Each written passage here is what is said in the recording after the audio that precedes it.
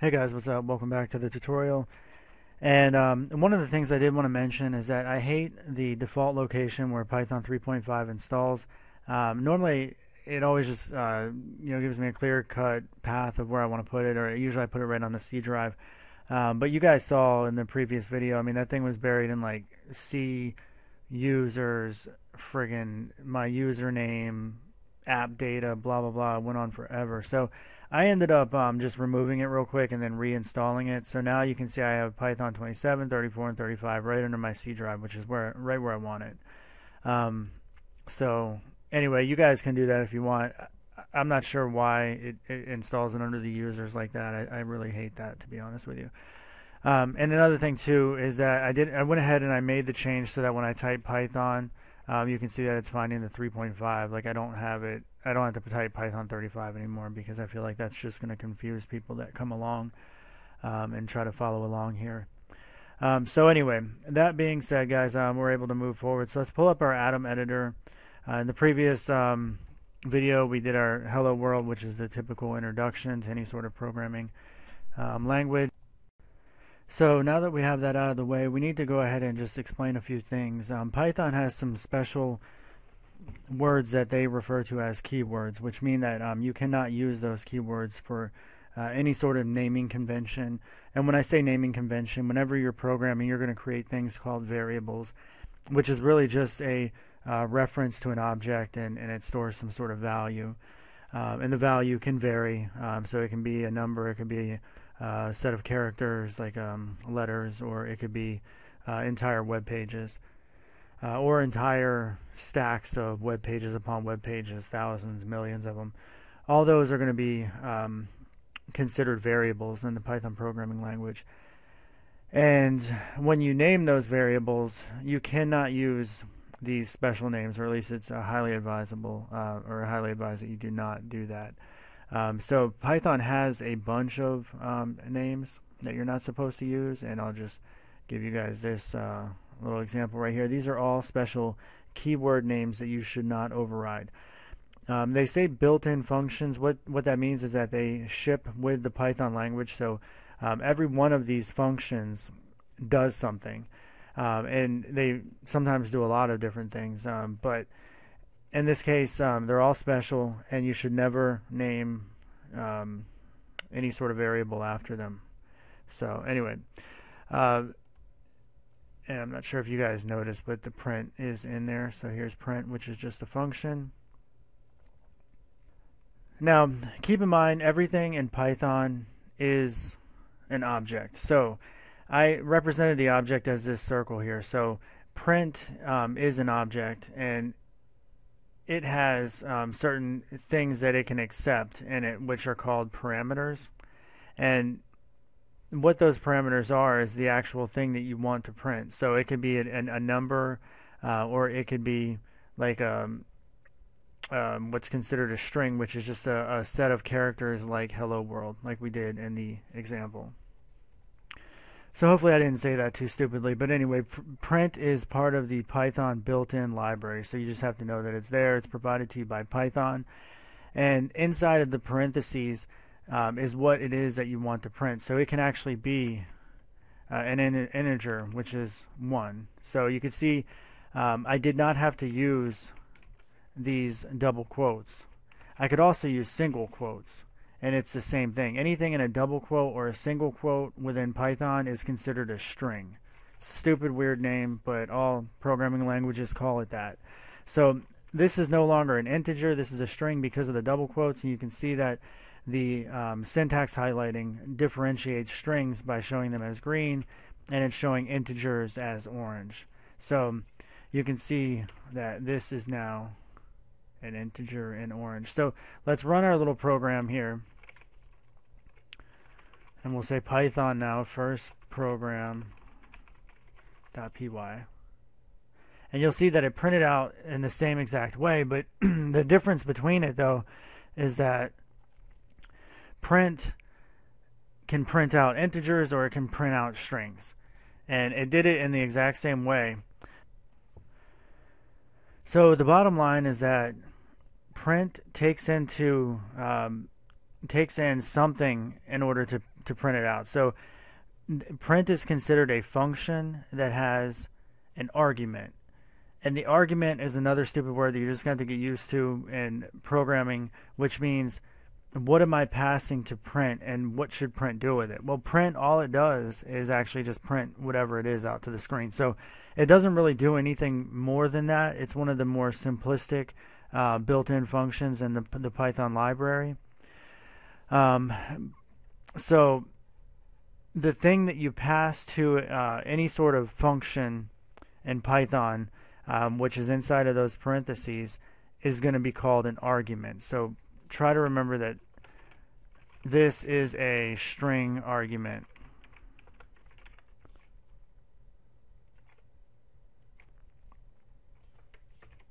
So anyway, guys, that is considered an argument. Try to remember that, because you're going to hear that a lot. Now, we're not going to look at all the different types that Python has, but we've already seen two. We've seen the string, which, like I said, is that dumb name for a series of characters. And a string, just so you know, it can be a single sentence, it can be a single letter, it can be an integer, spelled out, or it could be an entire web source code. So it can be an entire novel, or it can be a single letter. So strings are very, very flexible in that regard, and they're very important because pretty much everything, a lot of things that you're going to do in any sort of Python or programming, or any language for that matter, you're going to be dealing with a lot of strings. That's how you write files, that's how you read files, and that's all string related. Now, you're going to also deal with a lot of integers. You're going to have to do some sort of mathematical calculations if you're doing game programming, or if you're trying to do any sort of financial analysis, or biotechnology, or whatever it may be that you're trying to do. And Python has the ability to just simply print 8 times 8, which we know that the answer should be 64. So when we run our program, you'll see that it's 64. Now, that did a mathematical calculation, so what you'll see, and just like any sort of mathematical calculation, the star symbol means multiply, divide means this forward slash.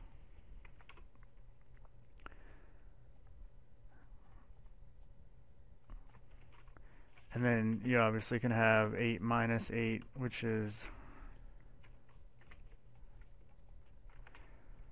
0, and then 8 plus 8. So that's how you do all the different mathematical calculations. Keep in mind, when we talk about values here, that they are different from one another. So you cannot say 8 plus 8 plus, this is a string.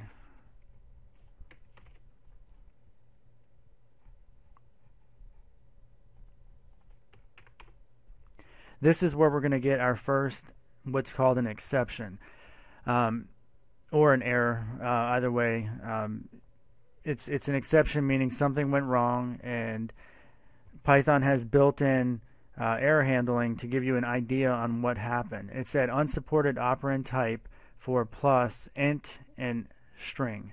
So those are the two things that I was telling you about. Those are called value types. So when we had the value in green, it was a string, and Python has an abbreviation for that called str. And then there's also the int, and it's saying, hey, I can't add an int and a string, I don't know what that is. So the problem is here is that if you wanted this to be one single line, you would have to do a workaround, which this is kind of jumping ahead here, but I could say turn this to a string. So I'm taking both of these integers, and now they're actually string types and not integers. So Python does that on the fly when the program is built, and this will now compile and run, and it takes it all into one big string. So this is all just one printed out string now. Those are no longer integers.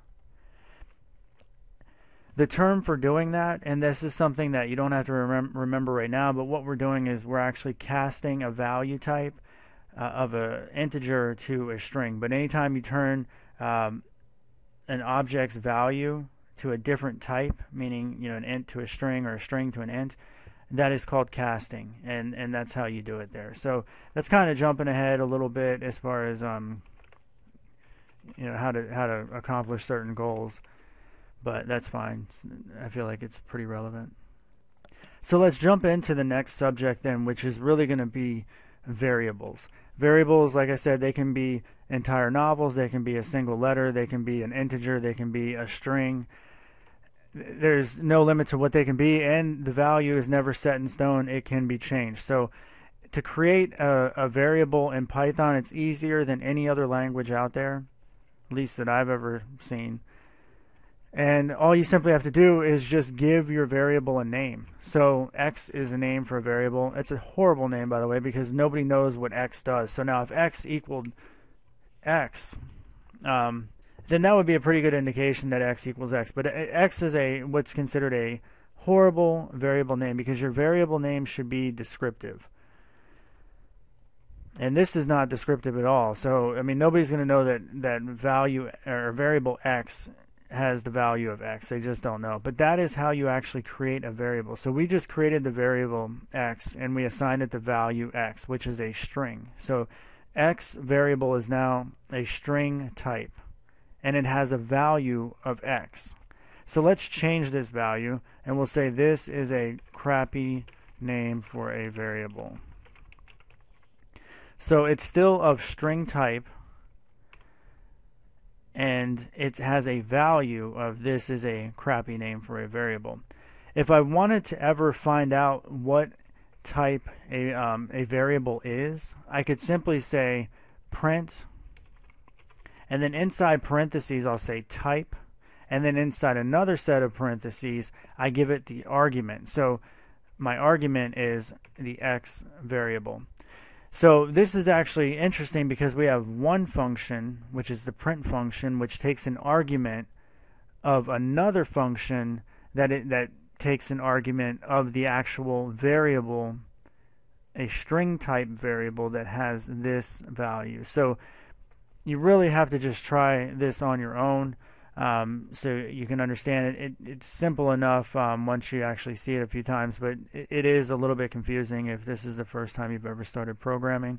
So let's go ahead and run this program right now. And all we did was we said, hey, I want you to print the type of whatever x is. And you'll see that Python's saying, hey, it's of type string. Now, what if I wanted to try to turn x to an int? I could simply say, I could even cast it right here. I could say type and then int and then another set of parentheses, and I'm actually casting it to an int. Now this isn't going to work because this value can never be an int. It's not a valid number. It's not a valid integer. So we run that. You can see it's not base 10. It means, dude, that's a friggin' like sentence. It's never going to be an integer. I mean, this is math we're talking about. This isn't some craziness. But what if I took this and I turned it to a 1 or a 21? I just mistyped that, but 21 will work. And that is a string value of 21, but that can be safely casted over to an integer. So when we run the program, you can see that it is now of type int. So that's why I need to pound it into you guys' head that everything in Python is an object. And objects have functions, and the functions take arguments, and then they pass back values. And every value in Python has a type.